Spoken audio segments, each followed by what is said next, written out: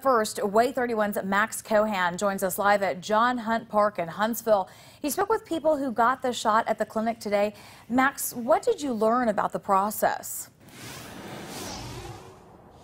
Well, guys, one thing that everybody seemed to be mentioning was how quick the process was from the time they arrived to the time they actually got the shot. Now, most people told me the entire experience lasted about 30 minutes, but one person actually allowed me to time them from the moment they arrived to the moment they left, and including that 15-minute observation period, their entire visit was just 22 minutes.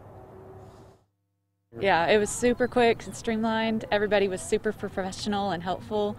And I just walked right in, and within maybe 3 minutes, I had my shot. Sparkman High School teacher Erin Wooten was among those who took the opportunity to get vaccinated on the first day of the expanded rollout. She was kind enough to let me time her experience from the moment she walked in the building to the moment she made it back out. All in, from check-in to vaccination to observation and out, it was 22 minutes flat. Hard for even her to believe. I was surprised. I thought it wouldn't be as efficient as it was. It was super streamlined. But this experience was nothing unique Monday. Many of those who rolled up their sleeves at John Hunt Park experienced the same thing. You can't beat it.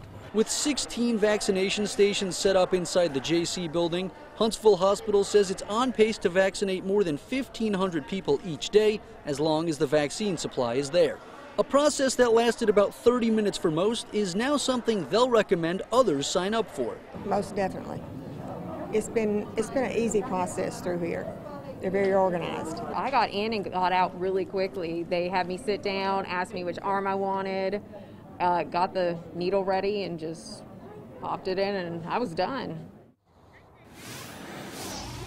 Now, this is a pace the hospital says it hopes to keep, and cited appointments as a major difference maker. Now, it's important to remember that vaccinations are appointment only at this time, and if you show up without an appointment, you will be turned away. Reporting live at John Hunt Park, Max Cohan, WAAY 31 News. Thank you, Max. The hospital anticipates it will see the most volume on Friday. That's when they expect to give out nearly 2,000 doses.